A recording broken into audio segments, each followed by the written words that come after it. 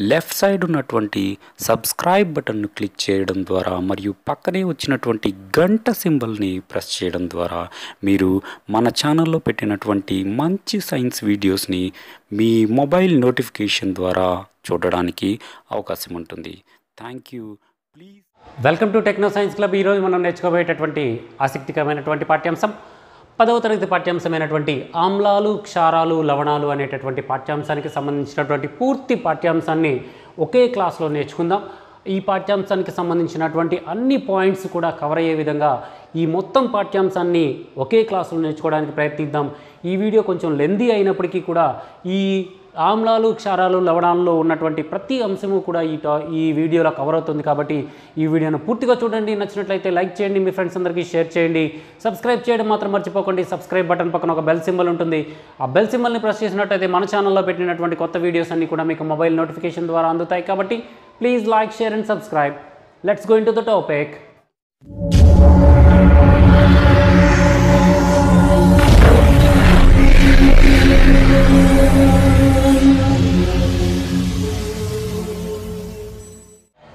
Welcome back friends.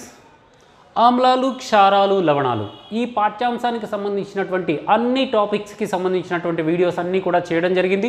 ఆ videos అన్నీ కూడా డిస్క్రిప్షన్లో లింక్స్ ఉంటాయి. ఆ ప్రతి టాపిక్ని వివరంగా చూడాలనుకునే వాళ్ళందరూ కూడా ఆ డిస్క్రిప్షన్లో ఉన్నటువంటి లింక్స్ ద్వారా ఆ వీడియోస్ని చూడొచ్చు. ఈ వీడియోలో మనం ఈ ఆమ్లాలు, క్షారాలు, లవణాలు అనే పాఠ్యాంశానికి సంబంధించినటువంటి అన్ని వివరాలని బ్రీఫ్గా అన్ని అంశాలను టచ్ చేస్తూ ఒక పూర్తి వీడియో చేద్దాం. కొంచెం లెందీగా ఉన్నా కూడా పూర్తిగా చూడండి దయచేసి. ఫస్ట్ ఆఫ్ ఆల్ ఆమ్లాలు అంటే చిన్న క్లాసులో మనం నేర్చుకున్న విషయాలు ఒకసారి గుర్తు తెచ్చుకుందాం. ఆమ్లాలు రుచికి పుల్లగా ఉంటాయి, నీలి లిట్మస్ పేపర్ని ఎరుపు రంగులోకి మారుస్తాయి అని మనకు తెలుసు.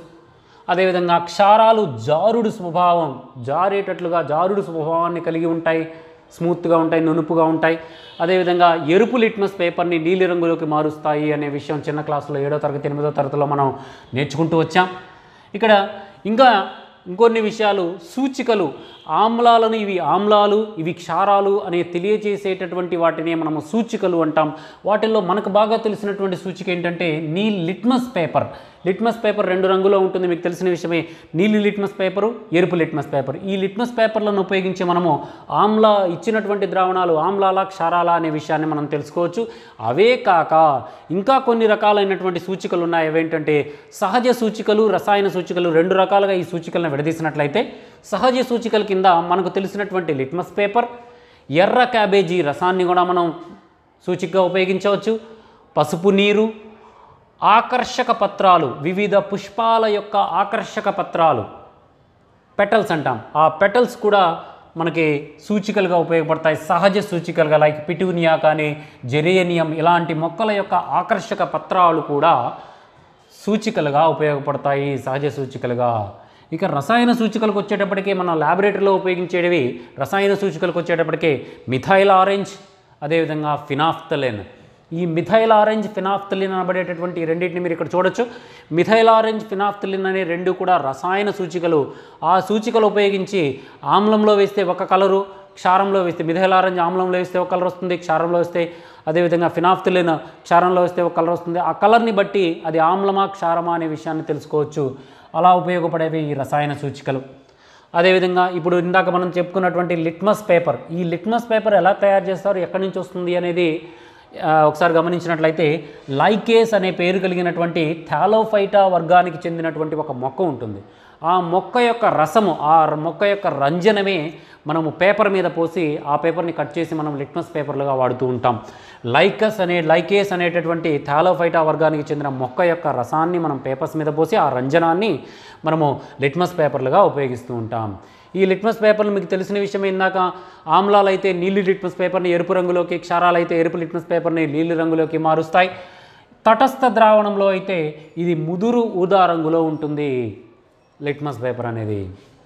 అదేవిధంగా ఆమ్ల క్షారాలను సూచికలతో పరీక్షించేటటువంటి కృత్యాన్ని అంతకుముందు మనం చేయడం జరిగింది. రకరకాల ఆమ్లాలు, రకరకాల క్షారాలు తీసుకొని వాటిని pH పేపర్ ఉపయోగించి ఏది ఆమ్లము, ఏది క్షారము, దేనికి ఆమ్ల స్వభావం ఉంది, దేనికి క్షార స్వభావం ఉంది, వివిధ రకాలైనటువంటి మనం ఉపయోగించేటటువంటి నిమ్మకాయ కానీ ఇలాంటివన్నీ కూడా వివిధ రకాల ఆమ్లాలు, వివిధ రకాల క్షారాలు ఎన్ని వేయచ్చు, ఇలాంటివన్నిటిని తీసుకొని ఈ సూచికలు ఉపయోగించి లిట్మస్ పేపర్ సూచిక ఉపయోగించి పరీక్షించడం జరిగింది.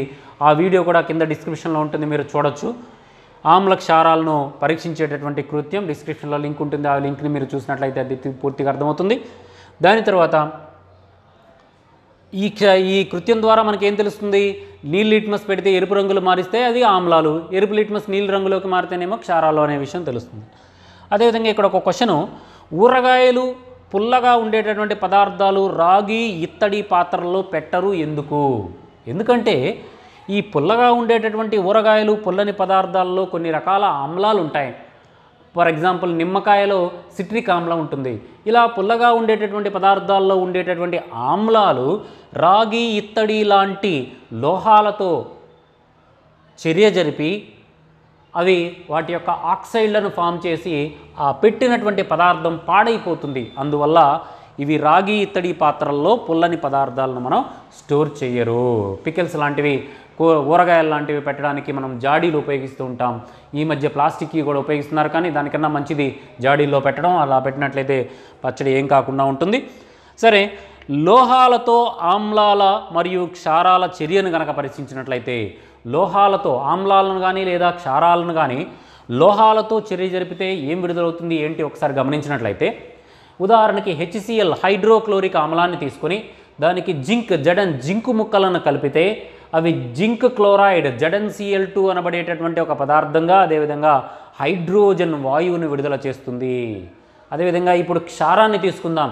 NaOH సోడియం హైడ్రాక్సైడ్ అనబడేటటువంటి క్షారానికి జింక్ అనబడేటటువంటి లోహాన్ని కలిపినట్లయితే ఇక్కడ హైడ్రోజన్ ఏర్పడుతుంది మరియు సోడియం జింకేట్ ఏర్పడుతుంది. దాంతోపాటుగా హైడ్రోజన్ అనేది ఏర్పడుతుంది, Na2ZnO3 ఏర్పడుతుంది. దాంతోపాటు హైడ్రోజన్. మొత్తం మీద ఆమ్లాలు కానీ క్షారాలు కానీ లోహాలతో కనుక చర్య జరిపితే హైడ్రోజన్ వాయువు అనేది వస్తుంది అనే విషయాన్ని ఇక్కడ మనం గమనించాలి. దీనికి సంబంధించినటువంటి వీడియో కూడా డిస్క్రిప్షన్లో ఉంది, మీరు చూడొచ్చు. అదేవిధంగా కార్బోనేట్లు, లోహ హైడ్రోజన్ కార్బోనేట్లు ఇవి ఆమ్లాలతో ఎలాంటి చర్యను జరుపుతాయి అంటే sodium carbonate, sodium బైకార్బోనేట్ని hydrogen carbonate అంటాం, NaHCO3. అలా కార్బోనేట్లు, బైకార్బోనేట్లు అనేవి లేదా హైడ్రోజన్ కార్బోనేట్లు అనేవి ఆమ్లాలతో ఎలాంటి చర్య జరుపుతాయి పరిశీలించినట్లయితే, ఇక్కడ సోడియం కార్బోనేట్ Na2CO3 తీసుకున్నారు ఉదాహరణకి. దానికి ఆమ్లాన్ని HClని కలిపినట్లయితే 2HCl కలిపినట్లయితే 2NaCl ఒక లవణము వచ్చింది, దాంతోపాటుగా నీరు వచ్చింది, దాంతోపాటుగా కార్బన్ డయాక్సైడ్ వాయువు విడుదలైంది. అదేవిధంగా NaHCO3 లేదా సోడియం బైకార్బోనేట్ లేదా దీన్నే సోడియం హైడ్రోజన్ కార్బోనేట్ అని చెప్తాం. ఈ sodium hydrogen carbonate NaHCO3కి HCl hydrochloric ఆమ్లాన్ని కలిపినట్లయితే అది NaCl అనే ఒక లవణంగా ఏర్పడుతుంది, నీరు ఏర్పడుతుంది, అదేవిధంగా కార్బన్ డయాక్సైడ్ వాయువు విడుదలవుతుంది. తద్వారా ఈ ప్రయోగానికి సంబంధించిన వీడియో కూడా డిస్క్రిప్షన్లో వివరంగా ఉంది, మీరు చూడొచ్చు. మొత్తం మీద హైడ్రోజన్ కార్బోనేట్లు లేదా కార్బోనేట్లతో ఆమ్లాలు చర్య జరిపితే కార్బన్ డయాక్సైడ్ వాయువు విడుదలవుతుంది. లోహాలతో చర్య జరిపితేనేమో హైడ్రోజన్ వాయువు విడుదలవుతుంది. కార్బోనేట్లు, బైకార్బోనేట్లతో ఆమ్లాలు చర్య జరిపితేనేమో కార్బన్ డయాక్సైడ్ విడుదలవుతుంది. విడుదలైంది కార్బన్ డయాక్సైడా కాదా అని తెలుసుకోవడానికి మనకు ఒక పరీక్ష ఉంది, చిన్నప్పటి నుంచి తెలిసినటువంటి పరీక్ష. అదే సున్నపు నీరు, NaCaOH కాల్షియం హైడ్రాక్సైడ్. సున్నపు నీటి లోపలికి ఈ విడుదలైనటువంటి వాయువుని కనుక పంపించినట్లయితే ఈ సున్నపు నీరు తెల్లని అవక్షేపంలాగా మారుతుంది. తద్వారా వెలువడిన కార్బన్ డయాక్సైడ్ అని మనకు తెలుస్తుంది. సున్నపు నీటిని తెల్లగా పాలవలే మార్చేటటువంటి వాయువు కార్బన్ డయాక్సైడ్, కాబట్టి ఇది కార్బన్ డయాక్సైడ్ అనే విషయం మనకి తెలుస్తుంది. దీని తర్వాత ఇంపార్టెంట్ అయినటువంటి చర్య తటస్థీకరణము. దీనికి సంబంధించి వివరంగా డిస్క్రిప్షన్లో లింక్లో వీడియో ఉంది, అది మీరు చూడొచ్చు. ఇక్కడ బ్రీఫ్గా చూసినట్లయితే తటస్థీకరణము అంటే ఒక ఆమ్లము ఒక క్షారంతో కలిసి ఒక లవణము మరియు నీరు ఏర్పరిచేటటువంటి చర్యనే తటస్థీకరణము అంటారు. ఆమ్లము క్షారంతో కలిస్తే, ఏ ఆమ్లమైనా ఏ క్షారంతో అయినా సరే, ఒక ఆమ్లము ఒక క్షారంతో కలిస్తే లవణము మరియు నీరు ఏర్పడేటటువంటి విషయాన్ని, ఆ చర్యనే తటస్థీకరణము అంటారు. ఉదాహరణకి HCl ఆమ్లము, NaOH sodium hydroxide క్షారము కలిపినట్టయితే NaCl sodium chloride అనబడేటటువంటి ఒక లవణాన్ని ఇచ్చింది, దాంతోపాటుగా H2O నీరుని ఇవ్వడం జరిగింది. అదేవిధంగా రెండవ చర్య, ఇవన్నీ కూడా ఆమ్ల మరియు క్షారాల యొక్క రసాయన చర్యలు. రెండవది తర్వాతది వచ్చినట్లయితే లోహ ఆక్సైడులు ఆమ్లానికి కలిపితే ఏమవుతుంది? లోహ ఆక్సైడ్లు ఆమ్లానికి కలిపితే ఒక లవణం ఏర్పడుతుంది, దాంతోపాటుగా నీరు ఏర్పడుతుంది. ఇక్కడ ఏర్పడింది కూడా ఒక తటస్థీకరణ చర్య, మీరు గమనించవచ్చు. లోహ ఆక్సైడ్లు ఆమ్లంతో కలిస్తే లవణము నీరు ఏర్పడింది. లవణము నీరు ఏర్పడితే అది ఒక తటస్థీకరణ చర్యగా మనం గుర్తించాలి. తటస్థీకరణ చర్యలో ఏముంటాయి? ఆమ్లము, క్షారం ఉంటుంది.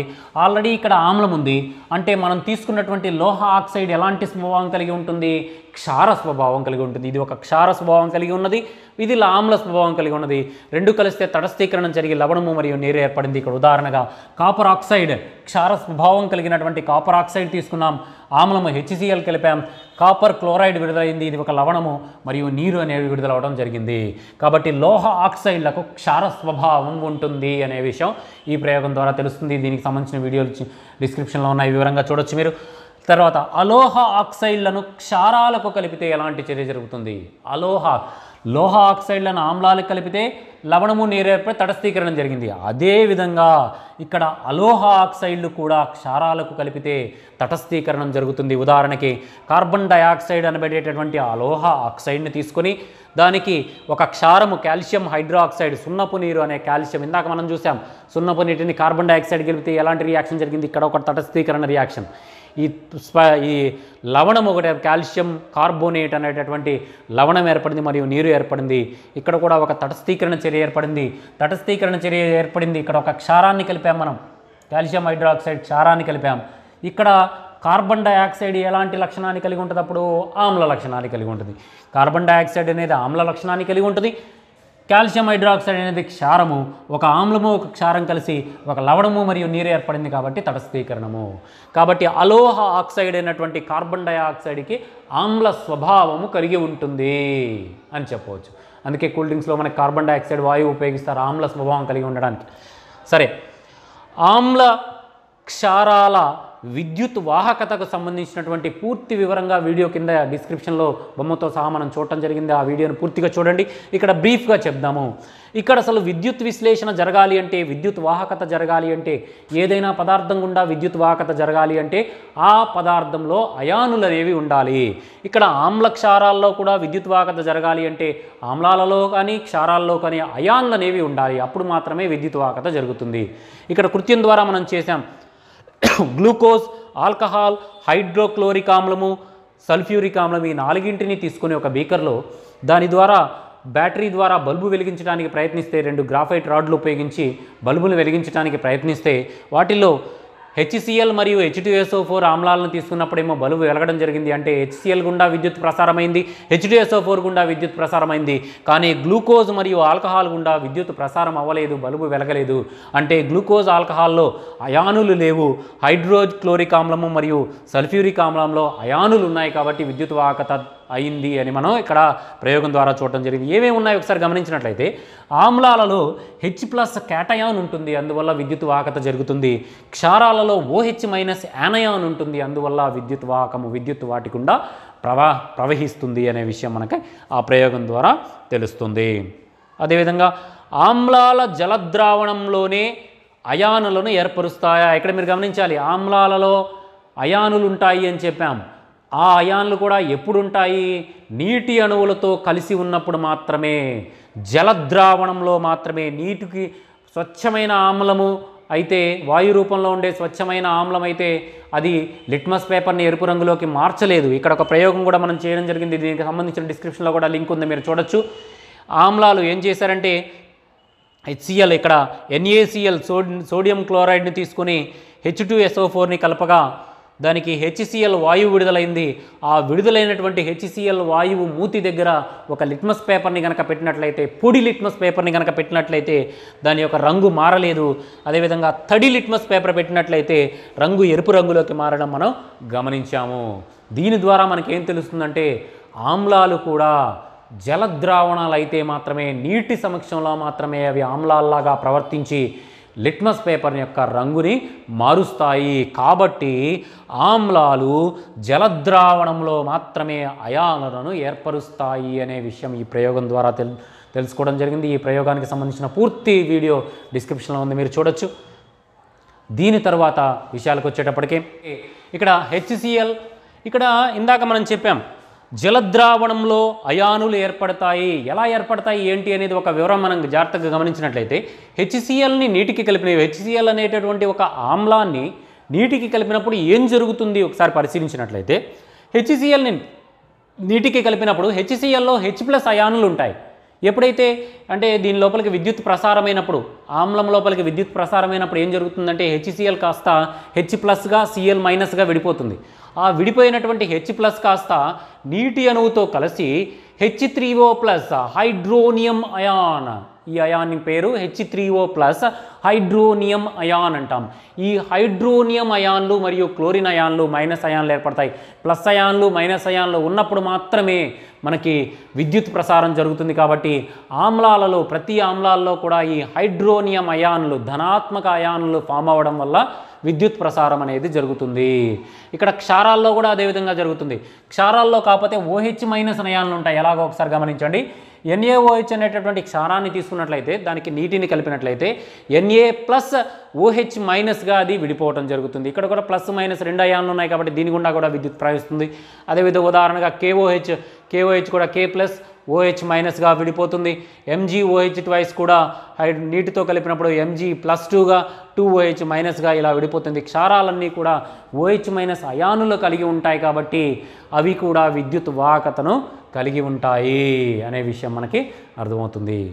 దాని తర్వాత టాపిక్ వచ్చేటప్పటికి ఆమ్లాలను విలీనం చేయడం, అంటే నీటికి కలిపి సజల ఆమ్లాలు లేదా సజల క్షారాలు తయారు చేయడం ఎలా, విలీనం చేయడం ఎలా అనేటటువంటి విషయాన్ని మనం గమనించవచ్చు. ఈ విలీనం చేసేటటువంటి విషయానికి సంబంధించినటువంటి వీడియో కూడా డిస్క్రిప్షన్లో ఉంది, మీరు చూడొచ్చు. ఈ ఆమ్లాలు నీటికి కలపడం అనేది తప్పు. ఆమ్లాలను ఎప్పుడూ కూడా నీటికి కలపకూడదు. ఎందుకంటే నీరు ఎక్కువ పరిమాణంలో ఉండేటటువంటి నీటి లోపల ఆమ్లాలు పడినప్పుడు వాటి మధ్య సాంద్రతల్లో తేడా ఉంటుంది కాబట్టి అవి చింది ఫేస్ మీద పట్టడానికి, చేతుల మీద పట్టడానికి అవకాశం ఉంటుంది. కాబట్టి ఎక్స్ప్లోడ్ అవ్వడానికి, పేలడానికి అవకాశం ఉంటుంది. కాబట్టి ఎప్పుడూ కూడా నీటి లోపల ఆమ్లాన్ని కలపకూడదు. ఆమ్లాన్ని నీటి లోపల కలపకూడదు. నీటినే ఆమ్లానికి నీటిని తీసుకొని దానికి కొంచెం కొంచెం ఆమ్లం కలుపుతూ కలియబెడుతూ సజల ఆమ్లాలను తయారు చేయాలి. క్షారాలు కూడా అంతే. నీరు తీసుకొని దాంట్లో కొంచెం కొంచెంగా క్షారం కలుపుతూ వాటిని బాగా కలియబెడుతూ సజల క్షారాలను తయారు చేయాలి. అంతేగాని ఆమ్లాలు తీసుకొని దానికి నీటిని కలపకూడదు. ఎట్టి పరిస్థితుల్లో నీటికి మాత్రమే ఆమ్లాలను కలపాలి. ఆమ్లాలకి నీటిని కలపకూడదు. నీటికి ఆమ్లాలు కలుపుతూ నెమ్మదిగా కొంచెం కొంచెం కలుపుతూ మరియు సజల ఆమ్లాలను తయారు చేయాలి. అలా తయారు చేసేటప్పుడు కూడా మనకి వేడి విడుదలవుతుంది, హీట్ విడుదలవుతుంది, ఎగ్జోథర్మిక్ రియాక్షన్ అనేది ఫామ్ అవుతుంది, ఉష్ణ మోచక చర్యలు అవుతాయి. ఈ ఆమ్లాలను విలీనం చేసేటప్పుడు ఉష్ణం వెలువడుతుంది. అలా ఎక్కువ పరిమాణంలో నువ్వు ఆమ్లాన్ని కలిపామంటే ఆ వేడికి కింద ఉన్నటువంటి బీకర్ పగిలిపోతుంది. కాబట్టి కొంచెం కొంచెంగా కలుపుతూ, ఆర్పుతూ, మరలా కొంచెం కొంచెంగా కలుపుతూ ఇలా సజల ఆమ్లాలు లేదా సజల క్షారాలను తయారు చేయాలి. అలా సజల ఆమ్లాలను, సజల క్షారాలను చేసేటటువంటి ఆ ప్రక్రియనే మనము విలీనము అని చెప్తాం. దీని తర్వాత గమనించినట్లయితే ఇంపార్టెంట్ టాపిక్ pH స్కేల్. ఈ pH స్కేల్కి సంబంధించినటువంటి డీటెయిల్స్ వీడియో అన్నీ కూడా డీటెయిల్గా మీకు డిస్క్రిప్షన్లో పెట్టడం జరిగింది. దయచేసి చూస్తారని భావిస్తున్నాను. ఇక్కడ బ్రీఫ్గా చూసినట్లయితే pH స్కేల్, ఈ pH స్కేలు 0 నుండి 14 వరకు విలువను కలిగి ఉంటుంది. సోరన్ సేన్ అనేటటువంటి సైంటిస్టు ఈ pH స్కేల్ని కనుక్కోవడం జరిగింది. pH స్కేల్ని ఉపయోగించి మనం ఏం కనుక్కుంటాము అంటే ఇచ్చినటువంటి పదార్థం ఆమ్లమా క్షారమా మరియు వాటిల్లో కూడా అది బలమైనదా బలహీనమైనదా అనే విషయాలను కనుక్కుంటాం. ఎలా ఏంటి గమనించినట్లయితే pH విలువ 0 నుంచి 6 వరకు ఉన్నట్లయితే, ఏదైనా ద్రావణము యొక్క pH విలువ 0 నుంచి 6 వరకు ఉన్నట్లయితే అవి ఆమ్లాలు. వాటిలో కూడా 0 నుంచి 3 వరకు ఉంటే ఆ ద్రావణాలు బలమైన ఆమ్లాలు. 4, 5, 6 ఉన్నట్లయితే బలహీనమైనటువంటి ఆమ్లాలుగా చెప్తాం pH విలువ. అదేవిధంగా pH విలువ 8 నుంచి 14 వరకు ఉన్న ద్రావణాలన్నింటినీ మనము క్షారాలు అని చెప్తాం. అదేవిధంగా క్షారాల్లో కూడా 8, 9, 10 ఉన్నటువంటివన్నీ కూడా బలహీనమైన క్షారాలుగా, 11, 12, 13, 14 ఉన్నవన్నీ కూడా బలమైనటువంటి క్షారాలుగా మనం చెప్పడం జరుగుతుంది. ఈ విధంగా pH స్కేల్ ఉపయోగించి ఏ ఆమ్లము బలమైనది, ఏ ఆమ్లము బలహీనమైనది, ఏ క్షారము బలమైనది, ఏ క్షారము బలహీనమైనది అనే విషయాన్ని మనం గమనించవచ్చు. ఈ pH స్కేల్ అనబడేటటువంటిది ఉపయోగించే pH strip universal pH paper ఉంటుంది. ఆ యూనివర్సల్ pH పేపర్ని ఏదైనా ద్రావణం, అది ఆమ్లం కానీ క్షారంలో కానీ పెట్టినప్పుడు అది రంగు మారడం జరుగుతుంది. ఇక్కడ మీకు టెక్స్ట్ బుక్లో కూడా అంతకుముందు వీడియోలో కూడా ఈ pH స్కేల్కి సంబంధించిన వీడియో చేయడం జరిగిందని చెప్పాను కదా. వాటిలో చాలా వివరంగా ప్రతి రంగుని బట్టి దాని యొక్క pH విలువ, ఆ pH స్ట్రిప్ పెట్టగానే, pH పేపర్ పెట్టగానే ద్రావణంలో ఏదో ఒక రంగు మారుతుంది. రంగుని బట్టి pH విలువ, ఈ రంగు ఉంటే pH విలువ ఎంత, ఈ రంగు ఉంటే pH విలువ ఎంత అని ఉంటుంది. ఆ రంగును బట్టి pH విలువను క్యాలిక్యులేట్ చేస్తాం. pH విలువలను బట్టి అది బలమైనదా, బలహీనమైనదా, క్షారమా, ఆమ్లమా అనే విషయాన్ని మనం గమనించవచ్చు. అదేవిధంగా ఈ pH అనేది నిత్య జీవితంలో ఎలాంటి పాత్రను పోషిస్తుంది అనేది కూడా ఒక టాపిక్. ఈ టాపిక్ సంబంధించిన కూడా వివరంగా వీడియో చేయడం జరిగింది. ఇక్కడ బ్రీఫ్గా చెప్తాను వినండి. నిత్య జీవితంలో pH విలువ మనకు ముఖ్యంగా ఒక 5 రకాలుగా ఉపయోగపడుతుంది. ఇంకా చాలా రకాలుగా ఉపయోగపడుతుంది. ముఖ్యంగా ఒక 5 రకాలు నేను ఇక్కడ చెప్తాను. ఒకటి ఏంటంటే దంతక్షయం. దంతక్షయము మనం తిన్నటువంటి ఆహారంలో క్షారత్వానికి సంబంధించినటువంటి పదార్థాలు ఉంటాయి కాబట్టి అవి మన పంటి పైన కొంత ప్రభావాన్ని చూపిస్తాయి. మనం పొద్దున్నే లేచినప్పుడు రాత్రి తిన్నటువంటి ఆహారంలో ఉన్నటువంటి ఆమ్ల స్వభావ పదార్థాలు మన పంటి పైన కొన్ని రకాల ఆమ్లాలు, బ్యాక్టీరియా అనేది ఆమ్లాలను విడుదల చేయడం జరుగుతుంది. ఆ ఆమ్లాల వల్ల మన పంటిలో ఉన్నటువంటి పైపొర దెబ్బతింటుంది కాబట్టి, ఆ ఆమ్లాల వల్ల మన పంటిలో ఉన్నటువంటి పైపొర దెబ్బతింటుంది కాబట్టి అలా దెబ్బతింటాన్నే మనం దంతక్షయము అంటాం. ఈ దంతక్షయం ఆమ్లాల వల్ల కలగకుండా ఉండాలి అంటే పొద్దునే మనం పేస్ట్ ఉపయోగించి పళ్ళు కలుపుకుంటాం. పేస్ట్ అనేది క్షార స్వభావం కలిగింది, ఇవేమో ఆమ్ల స్వభావం కలిగిన పదార్థం కాబట్టి మొత్తం రెండూ కూడా ఆమ్లము క్షారం కలిసి తటస్థీకరణం జరిగి మొత్తం మొత్తం కూడా నోరు కూడా క్లీన్ అవ్వడం జరుగుతుంది. ఆ విధంగా మనము బ్రష్ చేసుకునేటటువంటి పేస్ట్ క్షార స్వభావం ఉంటుంది, ఎందుకంటే నోటి లోపల ఆమ్ల స్వభావం ఉంటుంది కాబట్టి. ఇలా అదేవిధంగా ఆమ్ల వర్షాలు, మనకి వాతావరణంలో కాలుష్యం ఎక్కువైనప్పుడు ఆమ్ల స్వభావం కలిగినటువంటి carbon dioxide, carbon monoxide, sulphur dioxide లాంటి వాయువులు ఎక్కువగా అయినప్పుడు, విషవాయువులు ఎక్కువగా అయినప్పుడు ఆ వాయువులు వర్షపు నీటితో కలిసి ఆమ్ల స్వభావాన్ని పూనుకొని ఆమ్ల వర్షాలు ఏర్పడడం జరుగుతుంది. కాలుష్యం ఎక్కువగా ఉండే ప్రాంతాల్లో, ఢిల్లీ లాంటి ప్రాంతాల్లో ఆమ్ల వర్షాలు పడడానికి ఎక్కువగా అవకాశం ఉంటుంది, ఎందుకంటే ఎక్కువ కాలుష్యం ఉంటుంది అక్కడ. ఇలా ఆమ్ల వర్షాల రూపేణ కూడా pH విలువ మనకి ఇప్పుడు నిత్య జీవితంలో ప్రాధాన్యత వహిస్తుంది. అదేవిధంగా జీర్ణక్రియలు, ఎసిడిటీ, ఎప్పుడైనా మనకి జీర్ణక్రియ జరగడం మీకు అందరికీ తెలిసిన విషయమే. ఆ తిన్నటువంటి ఆహారం జీర్ణం అవ్వాలంటే కడుపు లోపల మనకు కొన్ని ఆమ్లాలు అనేవి ప్రొడ్యూస్ అవుతాయి. ఆ ఆమ్లాలు ఆహారాన్ని జీర్ణం చేసే శక్తిని ఇస్తాయి. అలా జీర్ణం చేసే ప్రక్రియలో ఆమ్లాలు సరిగ్గా ఉత్పత్తి అవ్వకపోయినా, తిన్న ఆహారం ఎక్కువైనా, సరిగ్గా జీర్ణం అవ్వకపోయినా మనకు వచ్చే ప్రాబ్లం ఈ ఎసిడిటీ. ఎసిడిటీ ఆమ్ల స్వభావం వల్ల, ఆమ్లత్వం వల్ల వస్తుంది. ఆ ఆమ్లత్వాన్ని పోగొట్టాలంటే యాంటాసిడ్ అనబడేటటువంటి క్షార స్వభావం కలిగినటువంటి పదార్థాన్ని కలిపినట్లయితే అక్కడ తటస్థీకరణం జరిగి మనకు ప్రశాంతత లభించడం జరుగుతుంది. కాబట్టి ఈనో లాంటి యాంటాసిడ్లను ఉపయోగించి మనం ఎసిడిటీని పోగొడతాము. ఇక్కడ కూడా pH విలువ ఎక్కువగా ఉంటే, ఇక్కడ ఆమ్ల వర్షాల యొక్క pH విలువ 5.5 కన్నా ఎక్కువ pH ఉన్నటువంటి వర్షం కనుక పడినట్లయితే అది ఆమ్ల వర్షం కింద మనం చెప్తూ ఉంటాం. అలా pH విలువ అనేది ప్రాధాన్యత వహిస్తుంది. అదేవిధంగా నోటి దంతక్షయం pH విలువ ఎక్కువగా ఉంటే, 1, 2, 3, 4 ఉంటే దంతాలు ఎక్కువగా పాడైపోవడానికి అవకాశం ఉంటుంది. కాబట్టి బాగా బ్రష్ చేసుకోవాలనే విషయం చెప్తాం పేస్ట్ అనే క్షారాన్ని ఉపయోగించి. అదేవిధంగా భూసార పరీక్ష, మనకు పంట పొలాల్లో ఆమ్ల స్వభావం ఉందా లేదా క్షార స్వభావం ఉందా అనేది పరిశీలించి, ఆమ్ల స్వభావం ఉన్నా సరిగ్గా పంటలు పండవు, క్షార స్వభావం ఉన్నా సరిగ్గా పంటలు పండవు. కాబట్టి ఒకవేళ ఆమ్ల స్వభావం ఉందా, క్షార స్వభావం ఉందా అనేది భూసార పరీక్ష చేసి, ఆమ్ల స్వభావం ఉంటే క్షారత్వం కలిగిన ఎరువుల్ని, క్షార స్వభావం ఉంటే ఆమ్లత్వం కలిగిన ఎరువుల్ని వేసి భూమిని తటస్థీకరణం చేసి అప్పుడు మనం పంటలు వేస్తే మంచి దిగుబడి అనేది వస్తుంది. అదేవిధంగా నెక్స్ట్ స్వయం రక్షణ, కొన్ని జంతువులు, మొక్కలు స్వయం రక్షణ చేసుకుంటూ ఉంటాయి. వాటికి ఉదాహరణగా తేనెటీగ గమనించినట్లయితే, తేనెటీగ మిథనోయిక్ ఆమ్లము లేదా ఫార్మిక్ ఆమ్లం అనే ఒక ఆమ్లాన్ని విడుదల చేస్తుంది. ఎప్పుడైతే మనకు పుట్టిందో అది మన రక్తం లోపలికి మిథనోయిక్ ఆమ్లం లేదా ఫార్మిక్ ఆమ్లాన్ని విడుదల చేస్తుంది. అది కొంచెం స్ట్రాంగ్ ఆమ్లం, అందువల్ల బాగా మనకి మంట పుడుతుంది. అలా మంట పుట్టినప్పుడు మనకి ఏదైనా పదార్థం, బేస్, ఒక క్షార పదార్థం ఏదైనా తీసుకొని, సోడా ఉప్పు లాంటిది, ఇలాంటి క్షార పదార్థం తీసుకొని అక్కడ రుద్దినట్లయితే మనకి మంట తగ్గుతుంది. కాబట్టి ఈ విధంగా pH అనేది మన నిత్య జీవితంలో కొన్ని ప్రత్యేకమైనటువంటి పాత్ర వహిస్తుంది. ఈ పాఠ్యాంశం పూర్తిగా చూసినందుకు ధన్యవాదాలు. ఇది కొంచెం లెందీ అయినప్పటికీ కూడా ఈ ఆమ్లాలు, క్షారాలు, లవణాలు అనేటటువంటి పాఠ్యాంశం పూర్తిగా కవర్ అయిందని భావిస్తున్నాను.